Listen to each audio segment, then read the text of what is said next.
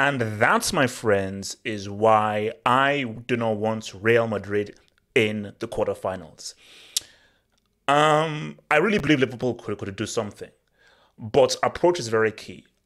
Real Madrid had the excellent approach. My assumption was Real Madrid would be on the defensive, and Liverpool will now dictate the game, and it would be like, can Liverpool get those early goals, and how dangerous can Real be on the counter?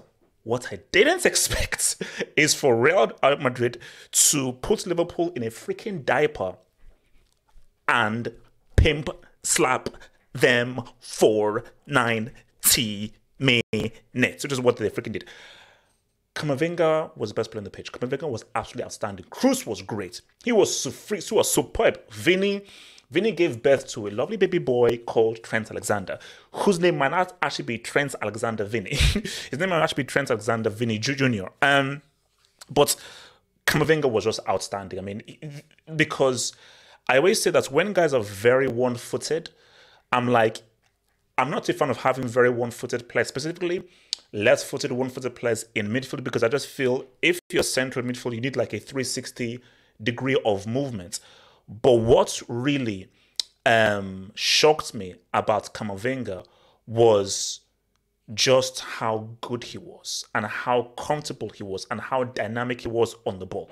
Like, his dynamism on the ball was just absolutely freaking outstanding. It was absolutely outstanding. Just his decision-making, his first touch, his technique, his intelligence, his just the complete flair, and just the technique that he had was amazing. But Real Madrid's performance as a team, Nacho needs to be given credit. Bro, they call Nacho the utility man. This guy always does a damn good quality, solid job. There are very few players right now in the world that are as multi-positional, who can do a good 7, 8 out of 10 performance in several positions. So Nacho is an extremely useful player to have.